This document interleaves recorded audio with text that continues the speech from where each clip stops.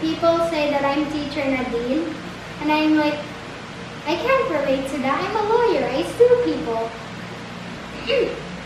How my throat hurts, I haven't drank water. So, we have this. Don't worry about this, we'll do it later. So, when you at the top, you need to know this before you actually answer it. It may be useless, but I guess you can use it. So, we have this little problem right here. It's very much easy, just 5 plus 4 equals 9. Yes, so sorry. But these things are called operands, or at least the numbers. With one operation or these, the plus signs, subtraction signs, or at least plus, minus, divide, and multiply, these are called operations, and the numbers are called operands, okay? Usually in one, number, there's only 2 operands in one operation. But yeah, these are called operands. Usually they are, for children's sake, for grade 1 and grade 2, there's only these little bits. Now we have these. I have a very light touch on these bits. I realized that they made it cold. So sorry. I don't have COVID. Okay. Now it's called a number sentence.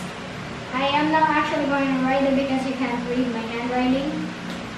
So yeah, usually for some people, or at least children, they're just 5 plus 6 equals to their number, and then just do this. But there's actually a way to have the right answer, because if you just do that, you will have the wrong answer. So you need to do it correctly. For this, we need MDAS. Multiplication, division, addition, subtraction. So that's why we should know. So what these bits are used for, I can at least draw a line there. But if you try to complete a number sentence, you can see, there's a lot of operations. Plus, divide, plus, times, subtract, divide, plus. You can exclude them. You can exclude the equal, because they're not actually equal in life. So what you can do is use it. But if you don't have any multiplications, the x's and divisions, these little bits, you can just use the plus. You can use addition right here and subtraction instead. So how to solve this is very easy, and children can do it. And I'm just on grade 4, and I get taught by this. I'm way too young for this. How am I going to live? JK, don't worry about that. So what we need to do is, you don't actually have to do this, but you need to find these two, these little bits right there. Now we have these,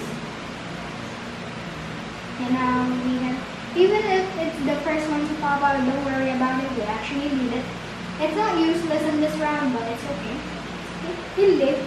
Now we need to do 6 divided by 2 equals 3. Now we just add 3 to the bottom part. If you are big brain, then don't do this part on the bottom, because that will only waste your paper. And I'm wasting my board. But I have a wiper, which is just a mask, but I'm off point. So 8 times 2 equals 16. This is right, 16. 10 divided by 5 equals to 2. Oh my god. Now that we have the little answers right there, they won't be alone. They will have some new friends, because everything needs a friend. So 5. So we just copy these little bits right here, but do not put these two, the ones that we had down.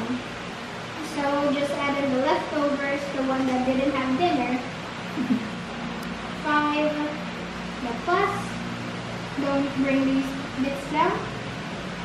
10, plus, minus, plus 6. And then add an equal. Now this will be a little bit easy to us now. But if you're like, wait. If you want to get caught in an infinite loop, then just do this, and this. But no, now we actually start answering it. Don't worry, all your answers will be correct if you know math.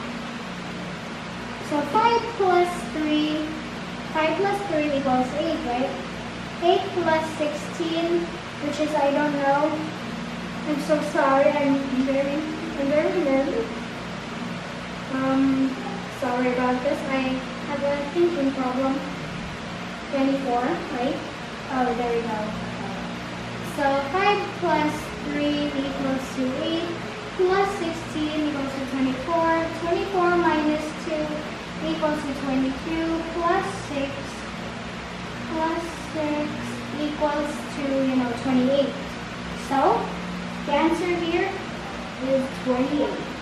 But if you want to get caught in an infinite loop, then just do this if you're a maniac. I think I'm ruining it. So yeah, that's how you do it. So if you find anything like this, you won't actually get the same thing, the same question like mine. This is made by my dad. He didn't tell me what the answer is, I just need to find out by myself. So yeah, that's what we got. So if you guys want to know what it is, it's called the MDAS, or a number sentence. There we go. If you want to, stick to these parts, this is just one of my modules, which is math. I'm obsessed with math. I love math. I love mathematics. It's the best. It's the best of both worlds. I think, yeah. So we are done with our examples. Now you can, do your thing. Do your thing you have on your lesson that you learned from a simple person like me. So hopefully you guys will like this video. Leave a like and subscribe. And